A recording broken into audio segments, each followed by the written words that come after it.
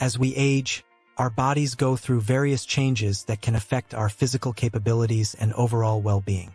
This is why people need to maintain a regular workout routine to stay fit, prevent disease, and enhance their quality of life.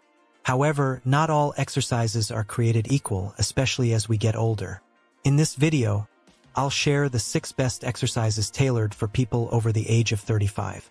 These exercises are designed to help build or maintain muscle and strength while also preventing injuries. Be sure to stay tuned to see how you can combine these exercises into your weekly routine. So, let's jump right in. Exercise 1. Parallel grip pull-downs. Unlike the traditional pull-down, the parallel grip pull-down puts less strain on the shoulders, wrists, and elbows. Older lifters tend to experience more nagging injuries, such as tennis elbow. Using a traditional grip where your hands are in a pronated position may cause more pain or discomfort. Switching to a more neutral grip can minimize this pain, making it easier to do these vertical pulling movements. As far as grip width is concerned, using a narrower grip often leads to less pain if there are existing issues in the shoulders, elbows, biceps, or wrists.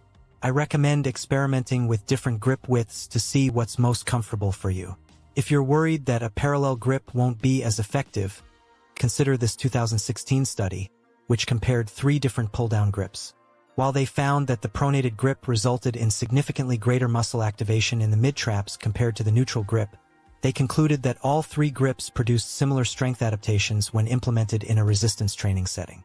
In other words, you'll still effectively engage your lats and other major back muscles by using a parallel grip, making it not just more comfortable but just as effective as well. Exercise 2. Machine hack squat. This exercise is great for building and strengthening the lower body without putting too much pressure on your lower back and hips. If you've noticed that the squat is causing discomfort, it may be time to consider this alternative. If you're afraid that this machine variation won't be as effective, don't be. Most muscles grow due to resistance, which can come from bands, machines, or free weights. Unless you're a professional powerlifter committed to the back squat, feel free to switch things up. The beauty of the hack squat is that the pad fully supports your head to your hips as you move up and down. Because this machine is equipped with a parallel grip for your hands, you'll put less stress on your shoulders and wrists than you would with the traditional barbell squat. Experiment with different foot widths to see what feels most comfortable. A narrower stance targets the quadriceps more than the glutes and hamstrings, but it'll also add more pressure to your knees. A wider stance will shift more of the focus to the hamstrings and glutes. If you suffer from knee pain, place your feet further forward, as this angle removes pressure from the knees. Exercise 3. Machine shoulder press. Ideally, these machines will have angled or rotating grips that allow you to shoulder press without your hands in a fixed front-facing position. Having the hands angled slightly inwards or even parallel will reduce any potential discomfort in the shoulders if previous pain or injuries exist.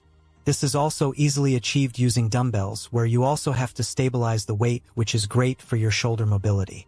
If you prefer to use dumbbells, that's fine. For older lifters, a machine allows you to shoulder press without having to worry about the weight staying on the correct pressing path, which could become difficult with dumbbells as you age and flexibility decreases. The machine variation also makes it far safer to train heavy or perform sets to failure. Exercise 4. Chest-supported lateral raises. As men age, their testosterone levels decrease. One of the main effects of decreased testosterone is decreased muscle, which is most easily seen in the broadness or lack of broadness of the shoulders. One way to maintain broad, masculine shoulders is to incorporate lateral raises into your routine. Although you may already be including some type of dumbbell lateral raise, a few adjustments can be made to further emphasize the mid-delts. For example, in a traditional dumbbell lateral raise, the further in front of the body the dumbbell is, the more involvement we get from the front delt. It's imperative to raise the dumbbell directly at your side. Even when raising the dumbbell directly at your sides, the front delt still bears a good deal of the load. Most experts recommend externally rotating the shoulder and leaning slightly forward. Not only will this put your shoulders in a safer position, but it'll also shift most of the load to the mid-delts. To minimize cheating and further isolate the mid-delts, I recommend a chest-supported version where you use an incline bench for support. Another tip with this exercise is to not raise your arms more than 90 degrees, as once you do so, the front delt becomes more active again. Raise the dumbbells until they are just below parallel to the floor, lifting them up at an angle slightly anterior to the body. Exercise 5. Dumbbell Sumo Squat. While this is a squat variation, the stance width and execution make this exercise more of a hip hinge movement, making it a great posterior chain builder. While it still targets the quads to a significant degree, it does so without putting pressure on the knees. The sumo squat requires a wide stance and an emphasis on hip movement, which can help improve flexibility in the hips and groin. Strengthening the hips and thighs does a great job of improving mobility, thus reducing the risk of injury. Whether you want to go heavy or light, use dumbbells, kettlebells, or your body weight, the sumo squat is a great addition to your lower body training routine as you age.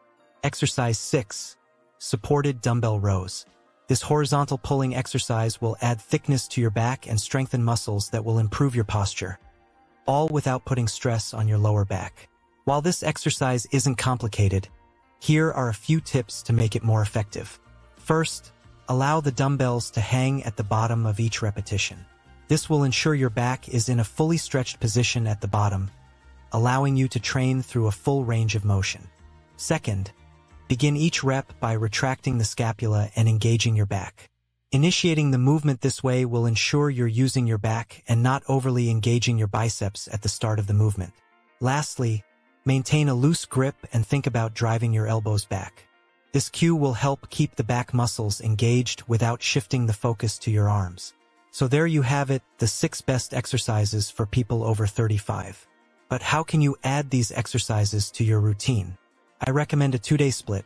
Include the machine hack squat and dumbbell sumo squat on one day to target your lower body, and on another day, do the parallel grip pull downs, shoulder press, lateral raises, and dumbbell rows to target your upper body. Aim for 3 to 4 sets of each exercise, doing 8 to 10 reps each time. Be sure to always warm up and stretch before doing these exercises. Please like, subscribe, and watch the next video popping up on your screen.